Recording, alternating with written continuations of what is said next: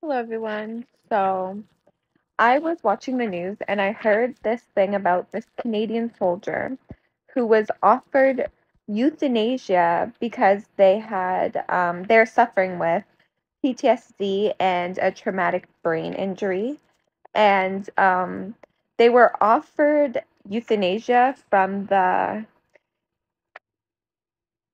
Veteran Affairs Canada. So this is like the people who look after the veterans' well-being and everything. So the Veterans Affairs Canada offered them um, euthanasia for their condition, even though they were making progress mentally and physically, and they were seeking help. So they were doing everything they could to improve their mental health. And sometimes people with PTSD feel suicidal, and they're not saying that this person was expressing any kind of suicidal ideation at all, but they were offered euthanasia.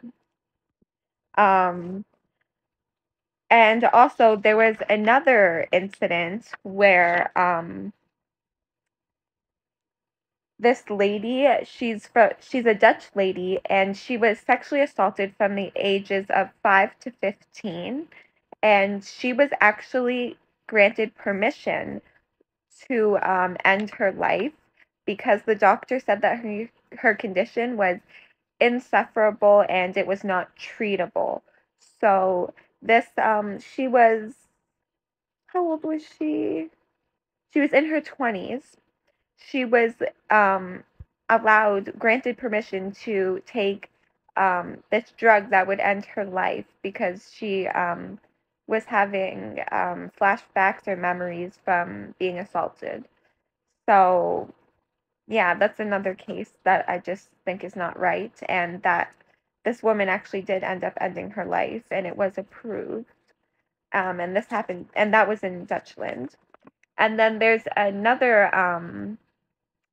study that I seen that I thought was interesting about personality disorders, and it says that for the countries that euthanasia is approved in, 6 out of the 8 countries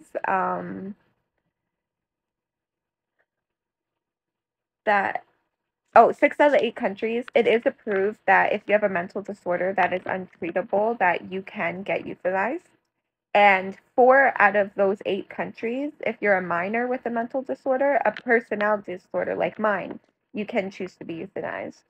And it's unethical, and they're finding out that it doesn't meet the criteria, and it's cruel.